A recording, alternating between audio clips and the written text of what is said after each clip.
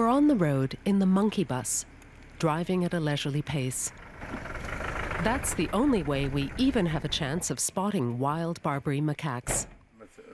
Welsh woman Sian Waters and her team have been observing the lives of these threatened primates for several years, especially in the Rif Mountains in northern Morocco. In some places in Morocco, for instance in the Middle Atlas, there is a research project going on there that looks particularly at the wild macaques' behaviour. So the macaques have been habituated specifically for that research. Here, for example, they are not habituated to people at all, they're afraid of people, and so when they see people they run, so it's impossible to follow them.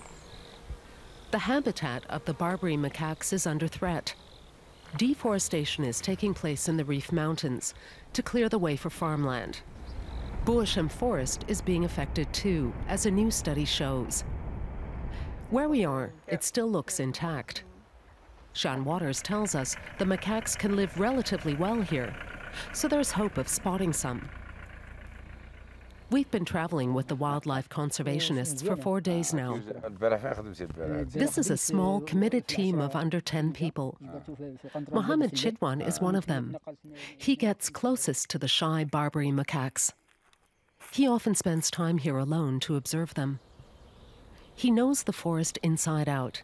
He's spent days and nights here and knows the places the macaques frequent. They live in groups that usually consist of 40 to 60 animals.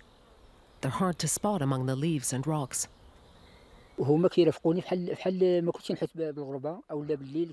macaques come along with me, so I'm never afraid at night, and in the morning I find them in front of me again.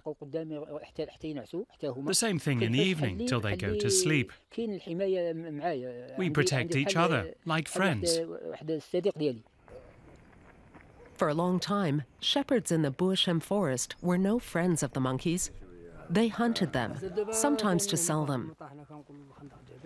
But a number of shepherds have been persuaded to stop.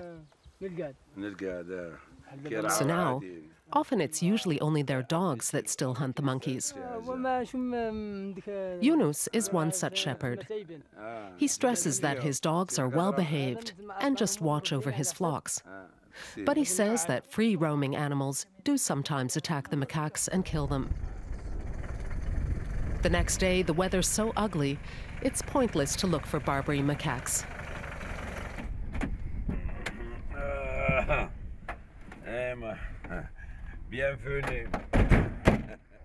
So we visit the building the wildlife conservationists plan to expand into an education and conservation center. Inside, Sian shows us photographs documenting the illegal trade in Barbary macaques. Unfortunately, it's a very difficult situation. We have a problem with the animals being caught and captured from the Middle Atlas for the illegal pet trade. And also what happens is that some of them are caught and used as photo props. We already work with the forestry authorities to confiscate illegally held macaques. Some of those animals we look at very carefully to see if they can be released back into the wild. So if we could have some kind of building here, a very basic structure where we could assess their behaviour and their suitability for release, that would make life a lot easier for us, because at the moment we don't have that. We're in the village of Tali Amin. A group of women has gathered around Ahmed El Harad.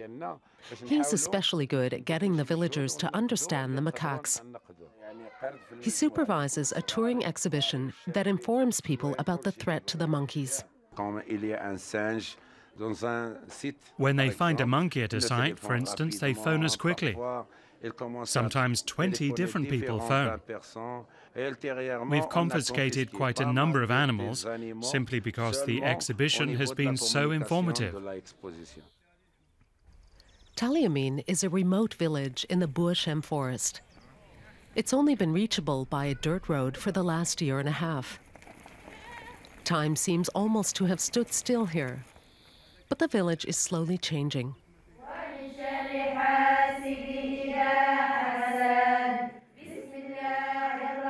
There's now a small center where women can learn reading and arithmetic, for instance, or knitting and sewing. Protecting the macaques is not a priority here. So Shan Waters proceeds carefully.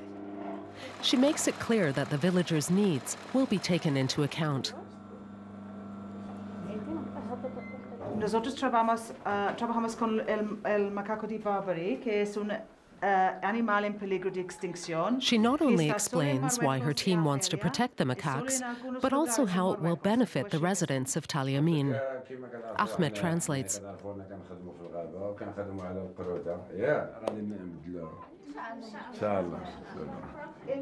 We need to understand how the people who share the macaques' habitat or use the forest see the macaques, because they don't necessarily see them as the same way as we do from Europe.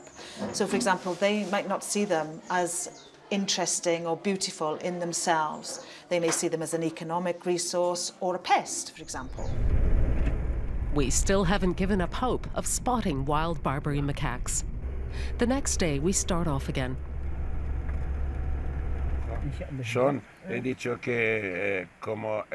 We meet Mohammed, who, as so often, is walking alone through the forest. He tells us he's seen two groups, one more nervous than the other. We try to find the calmer group.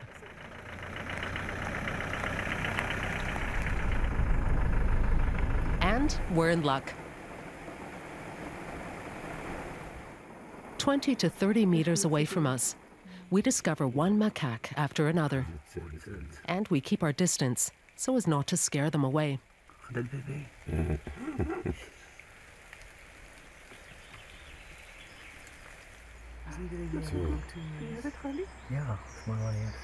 Studies have shown that wild Barbary macaques are healthier and better able to reproduce than those that are accustomed to humans. So we don't stay for too long.